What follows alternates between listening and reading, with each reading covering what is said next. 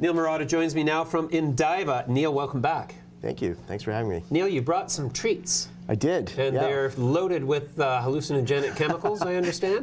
Not yet, no. If they ever will be hallucinogenic, and maybe that's a whole other ball of wax. Right, but so they got some weed in them. Yeah, they do not yet, but we have here because that would be illegal. Where to show these, but these are a couple of Bhang chocolate samples. We're going to have a couple of pop-up shops handing these out February 15th, 16th in Toronto. Right. We were handing these out at the LIFT conference.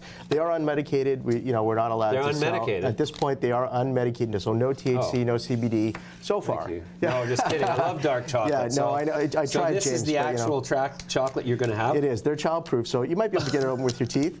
But yeah, these are the. Maybe we have some scissors kicking around here. Oh, but, okay. they are. Yeah, I'm going to pull out my incisors. I think you've got it. If you've got a little cut there, it should be able to rip open. But child-proof? Well, it certainly checks the child-proof box. I'm going to try. Try a reverse pressure move. No. So basically, maybe we need some scissors. Medic, Medic, can we get a scalpel over here? So there you go. There we go. All right, good. Look at that. After all that, I sincerely hope you like it. Exactly.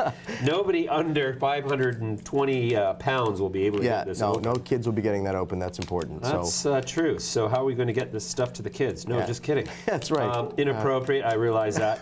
Okay, so is this the actual chocolate that you're going to use? Yeah, that's the formulation for the dark chocolate, one of their 14 flavors. This is the formulation for the milk chocolate.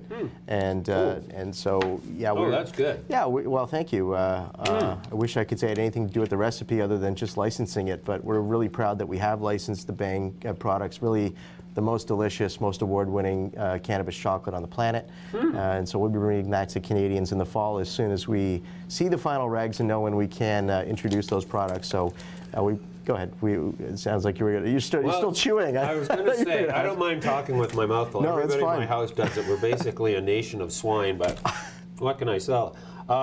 So the claim that this is the best chocolate in all of Canadian cannabis is one that I've heard a few times. I'm sure you have. So how do you actually determine who's got the better chocolate bar? Well, Bhang really has won all kinds of awards, Cannabis Cup Awards, etc., in the U.S. over the last several years, and so certainly, because we haven't made legally any cannabis chocolate in Canada, I guess that's legitimacy behind the claim that this is award-winning chocolate in other jurisdictions where edibles have been legal for some time, like California. And so now that it looks like by October, maybe there'll be some delay, which we don't think hurts Indiva too much. It just gives us a chance to build more inventory. But we're excited to bring these products to wait a sec, did you say there's a delay being floated? Well, there was something on Bloomberg yesterday about whether October 17th would be the exact date. What do they know? It was a comment from Bill Blair, so we take that very seriously. Yeah. Bill Blair, wasn't he a former cop?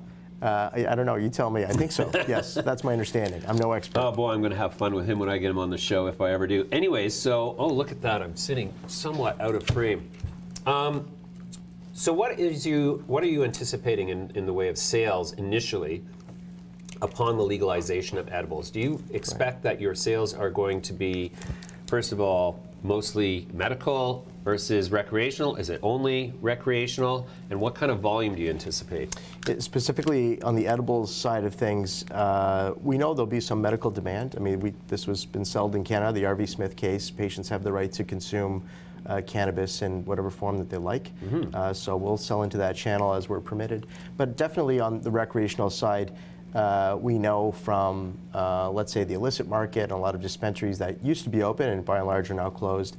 Edibles is a pretty, let's say, 20% of revenue, and looking at mature markets in that realm. So if we assume the cannabis market starts somewhere around $5 billion in Canada and grows to 10, we would expect it to be about $1 billion segment overall, growing maybe to $2 billion. And so, yeah, just in Canada? Just in Canada, yeah. And so we think that'll be a combination of things, whether chocolates or candies or gum, and we have other products like licensed from Ruby, like cannabis sugar and salt, Ruby Gems, which are dehydrated organic fruit with cannabis sugar that we'd like to introduce. So there'll be a really big variety of products out there. Solve and get the munchies at the same time. Well, there are some strains that evidently do suppress appetite, so maybe that's a trick someone will master. Well, that could be helpful in a weight loss program, I imagine. Are all of the LPs ready with edible strategies, or are you seeing that most of the landscape is going to be dominated, at least at the early stage, by specialty edibles companies like Indiva?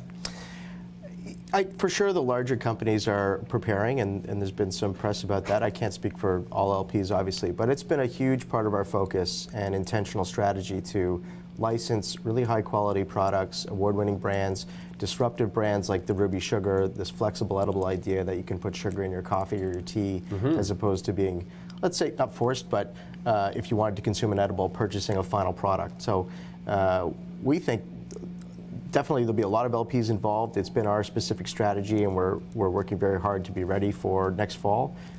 Yeah, there'll be a lot of competitors, and this is why we specifically went after award-winning product to bring to Canada, knowing that we don't like science experiments or reinventing the wheel. And let's start with something that's already recognized as being very, very good. Yeah, sure. How do you see revenues ramping for Indiva in 2019? Yeah, so we are very close and in conversations with many of the provincial distributors. So hopefully we'll have something on that in the coming weeks and months.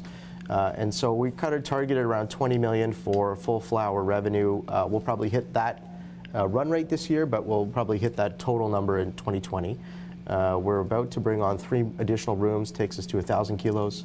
We'll have 6 more flower rooms, takes us to 3,000 kilos. That should be done next quarter. And then really what we say often now is we're not building a farm, we're building a factory. And so we would expect, well, we'll be at a 20 million revenue run rate, let's say on dry flower. We think we can do a multiple of that number, making edibles and derivatives, concentrates, and products like vape pens, tinctures, gel caps, chocolate, sugar. Wow. These are the products we think that it takes a much smaller footprint, the higher margin product, and then ultimately they're differentiated. And so it's a way for us to, let's say, hopefully stand out in the market relative just to growing and selling flower. Right. So remind me, does Indiva planning not to grow cannabis? Oh no, we grow. Yeah, we're growing right now. Yeah, we've got hundreds of kilos in the vault, and we are making oil right now through our partner MetaPharm. Right. And we're very close to supply. Correct. Yeah. And we're close to supply agreements with some of the provincial distributors. And so hopefully we'll have products on the shelves for Canadians April 1st. That's really our goal, to be in the first 25 stores in Ontario for April 1st. Well, that's great. Okay. Well, we're going to keep watching the story. Thanks very much for the update. My pleasure.